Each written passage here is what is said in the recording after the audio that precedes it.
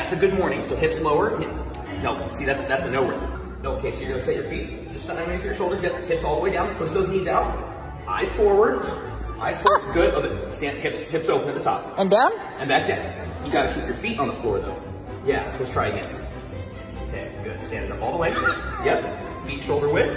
Eyes forward. Push the hips back and down. That's a good morning. So hips lower. No, see, that's a no rep. Hips gotta go below the knees. Good dancing. Okay, now hips below the knees. Yeah.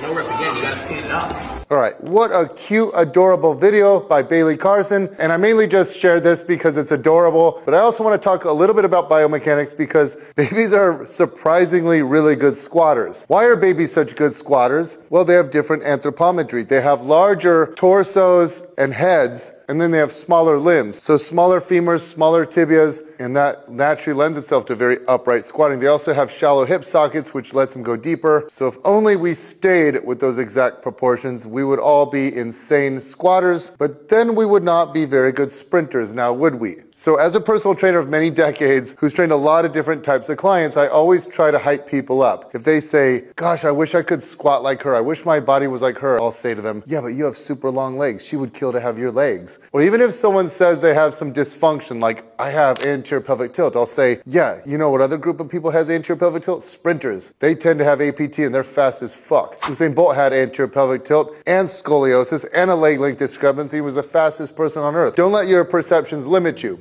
One of the best deadlifters of all time, Lamar Gant, had severe scoliosis, and that was actually an advantage because his spine would shorten like 5 inches when he went to pull, which essentially made his arms longer. So now you know why babies squat so well, but different anthropometries lend themselves well to different types of sports. You may not be well architected for one sport, but you will be for another. Same with the gym. You won't be good at one exercise, but that same anthropometry will make you well suited for a different exercise. I'm Brett Contreras, aka The Glute Guy.